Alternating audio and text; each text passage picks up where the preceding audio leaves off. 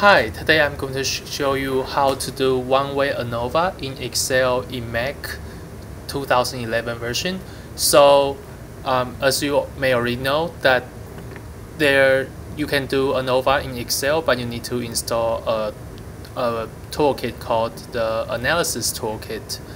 But in the Mac 2011 version, however, this toolkit is not available. So usually when you click on Excel and you hit on Tools, and when you click Add-ins, and you'll see a Analysis Toolkit here. But unfortunately, in this 2011 Mac version, there's not such options. So today I'm going to show you how to solve these problems and how to deal with it. So hopefully in the next 1 minute or 2 minutes or so, we are able to easily, painlessly do ANOVA quickly.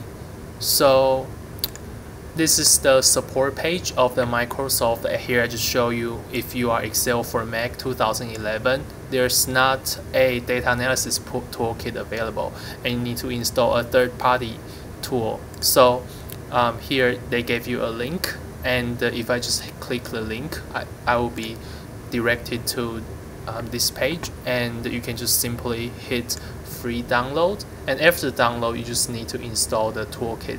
And here I'm just going to show you what it look like. So after you install it, you have your Excel, and you also have this toolkit called Stat Plus on your function bar. So what you need to do right now is you just need to hit on the Excel and this app, and then you go to your bar and hit Stat Plus. So this functional bar will actually become Stat Plus. So at this point, what you need to do is really just hit Statistics, and you choose ANOVA and choose one-way ANOVA, and a window will pop up. So now you can choose different columns, which that means that will account for every number in that column. The other way is you can select the data range. It's really similar in what you usually do in Excel. So I hit the select data range. For example, I select the A group here, and then I just go back to the Stat Plus quickly, and I put my pointer here, and I select another data set, and let's go back. So sorry, and we can see that in your variables there's actually 2 data sets available, separated by a semicolon. So now I just hit OK.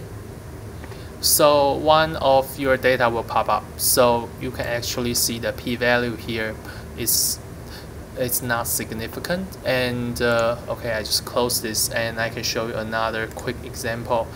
So in Excel, I hit Excel, and I hit the Stat Plus again, and I choose Statistics and the one-way ANOVA.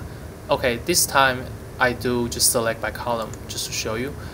For example, I select the A group, which is column D, and I hit the arrow here. The column D will become to the selected destination. And now I put a pointer here again, and for example I select the C group, which is column H, and I hit this arrow again, and the 2 data is separated by a semicolon. Now I just hit OK, give you some error message, and you just hit open.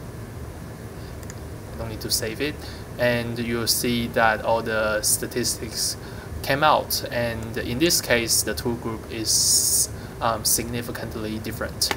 Okay, I hope you find this video helpful, and I hope everybody can solve this issue quickly.